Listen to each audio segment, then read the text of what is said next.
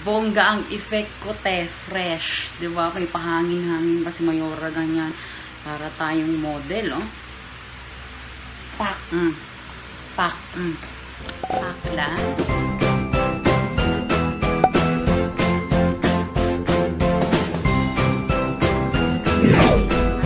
Let's get started. I'm excited to do this. Like, it's been a long time. I did a story time video, you guys. The last story time video I remembered is nung nandun pa ako sa amin sa bahay, and it's like sobra 1 month na. Si ate, nagwawalis sa labas. Sige, te, walisan mo ang buong Manila, ate. Push mo. Actually, pinag-isipan ko kung gagawin ko tong story time video na ito or hayaan ko na lang, pero dumating talaga sa punto na kailangan ko siyang story sa inyo, guys, kasi dumating tayo sa critical stage, you guys. Super duper critical stage. Nakita nyo naman sa title, diba?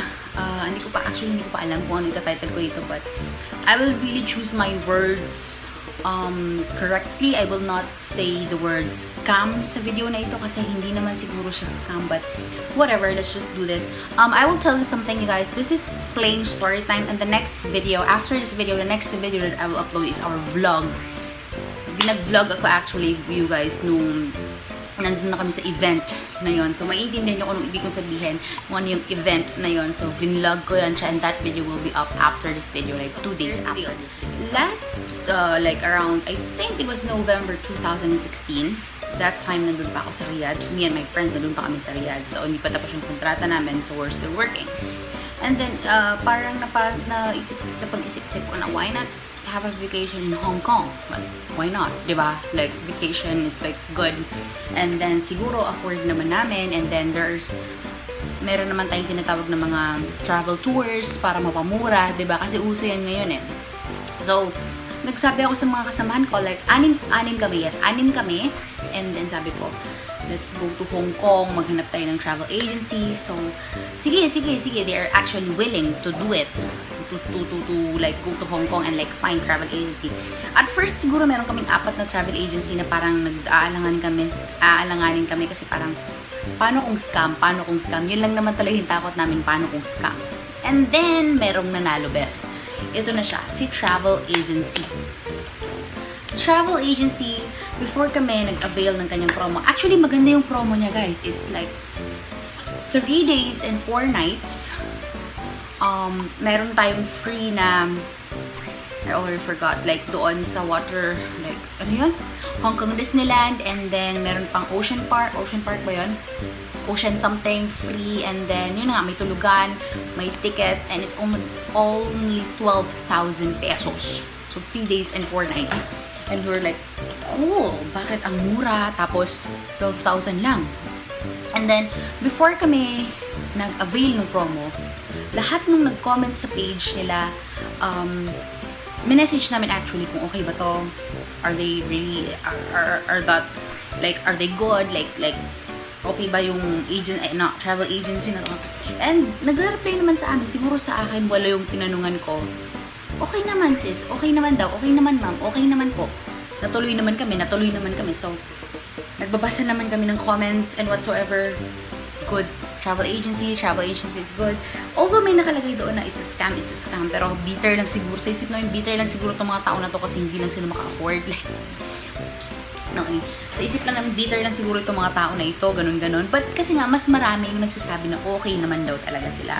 So, we're like, okay, sige, okay daw sila. So, push na natin ang Hong Kong trip natin. So, kinontak namin, reply agad, which is good, cool, nag-reply agad.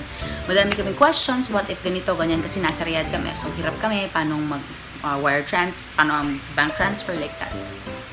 To make it short, everything was settled. Like, first, bayad namin, 10,000 lang muna kasi yung friend ko hindi niya kayang mag-transfer ng directly 60,000. So, paputol-putol, and then every time nagbabayad kami, nagsascan naman sila ng resibo at pinapadala through email. Ito ka na ngayon. Natapos na namin yung 60,000, we're fully paid. So, sabi niya, wait na lang tayo ng contract pa lang ata yun. Contract pa lang. So, naghintay kami for about 5 days. Actually, you guys, nung na-fully paid na kami, ang hirap na nilang kontakin. Really, to the point na nagsisin zone na lang sila and no reply. Which kind of a bit, like, nababother kami kasi we're already paid. So, why are you not talking to us? Like, we are expecting that you will accommodate us very well kasi nagbayad na kami. So, nag-reply naman, pinakita sa amin yung contract. Ganun, contract lang siya, not ticket, not vouchers, contract. Okay. Nakalagay doon na nagbayad na si ganun para sa ganyan. So, naka-indicate doon yung aming names, lahat doon sa contract niya. So, we're like, oh my God, Hong Kong na talaga to. Excited, super excited. Okay, that was December. Fully paid December. Okay. January na. Guys, when I say ang hirap nilang kontakin, buti na lang yung isa kong kasamahan, yung kapatid niya nasa Pilipinas, and she's the one like calling them sa phone at hindi pa daw sumasagot ng phone.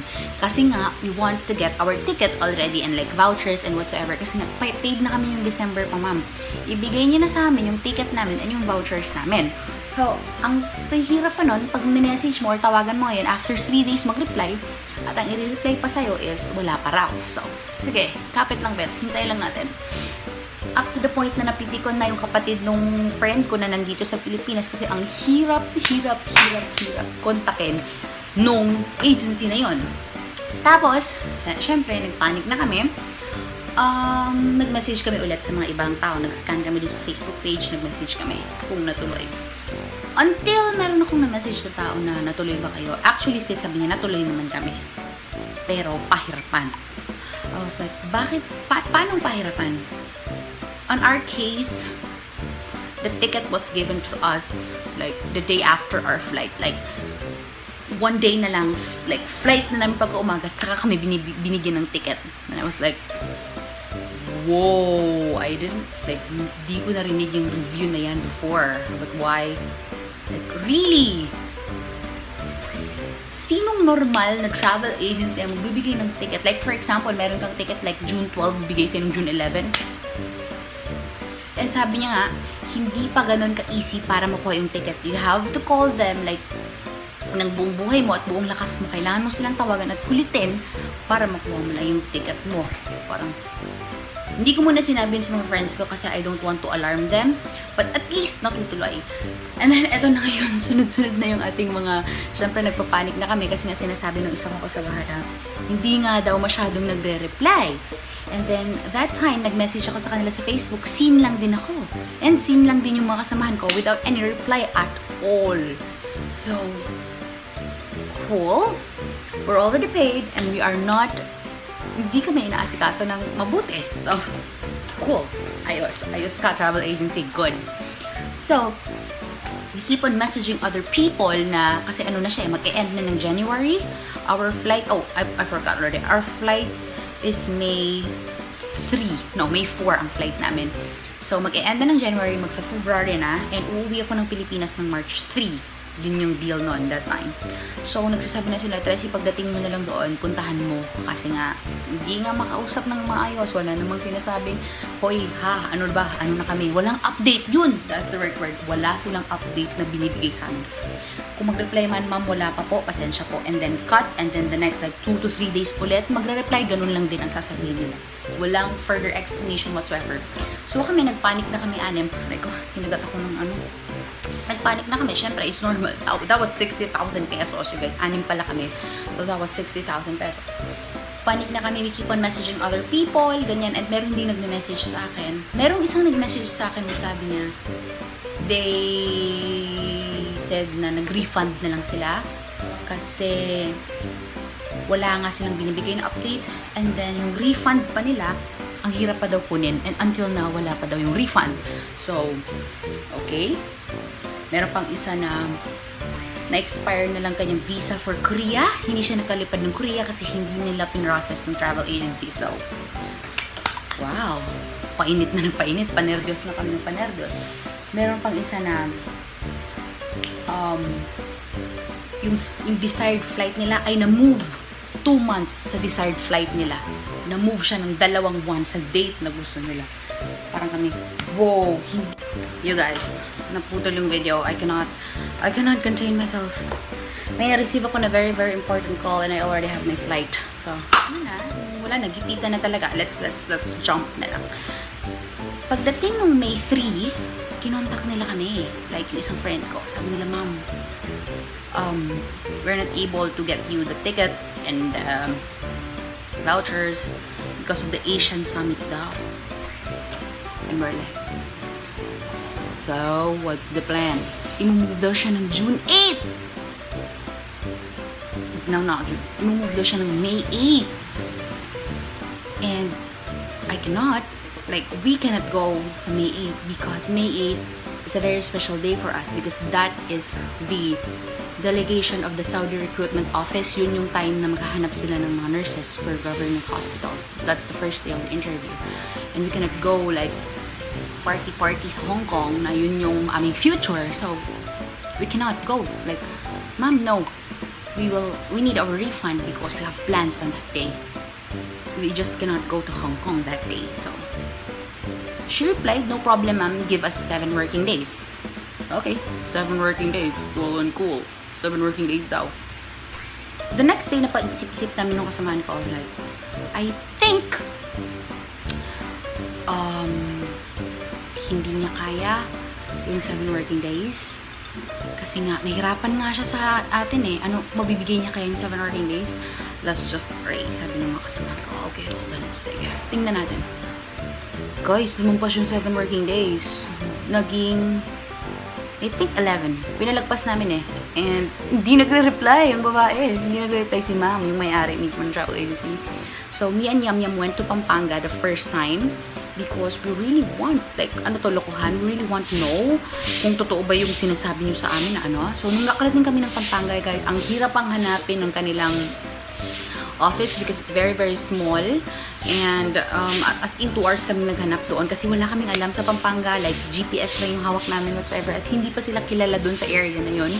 So, nung nahanap na namin, ma'am, sabi namin, nandito kami para kunin yung refund na pinramis nyo 7 day and like, nung last day pa. And then, may secretary niya paling nandoon. So, tinawagan niya si kanyang si ma'am niya. Ma'am, nandito po nag-ano sila, nagpampanggenyo. I don't understand anything at all. Andito daw si ganyan-ganyan. So, kinausap niya ako sa phone. Yung ma'am, wala pa raw talaga yung money. And I was like, ma'am, ba't kayo nag-promise ng 7 working days kung wala pa yung money? Yun, sabi niya, promise ma'am, next Friday. And that was, I think, Monday. I think, yes, that was Monday. So, next Friday, or this Friday, actually, bibigay ko yung pera. Sabi ko, sure ka ba, ma'am? She said, sure. Sabi ko, hihingi kami ng letter, written agreement na sinabi mo mismo na ibibigay mo sa Friday nito yung pera namin. So, the secretary was very accommodating. Gumawa naman niya kami ng letter. Sinulat niya lahat yung time. Na sinabi ni ma'am, ganun-ganun. So, umuwi kami, umasa kami na next Friday daw. Dude! The Friday came. That Friday came. Tanghali na, walang reply. Actually, nag-reply siya na wala pa daw. Alas-stress na ng hapon, wala pa rin daw. Guys, 8 na ng gabi, wala pa rin. May bank transfer pa ba ng 8 ng gabi?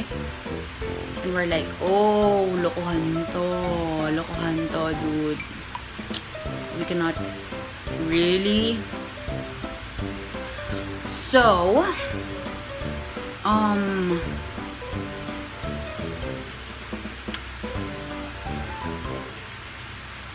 yun, ganun ang nangyari. We decided to go to Pampanga, kaming lahat ng mga kasamahan ko dito. And then, pumunta kami sa police station to report that person kasi, sir, ano ba yung, actually, we're not planning to, like, gumawa ng kaso whatsoever. Gusto lang namin makuha yung pera namin sa sinabi mong araw, and then sabi mo, sure ka, bakit wala? I mean, para kasing niloloko lang kami. And then, hindi lang kasi kami yung may refund. Like, marami pang kumukuha ng refund na umaabot ng months. So, hindi kami pwedeng tumagal ng months kasi nga lalabas kami ng country ulit. So, pumunta kami ng police, kinuwento namin. Willing yung police na magtulong. Sabi niya, daan muna tayo ng barangay hall kasi ayaw naman niya na parang ang dating na is harassment. So, nagdaan kami ng barangay hall. Kilala siya ng barangay captain. Pupunta kami ngayon ng office. nakausap namin siya through phone kasi nag-Manila daw siya.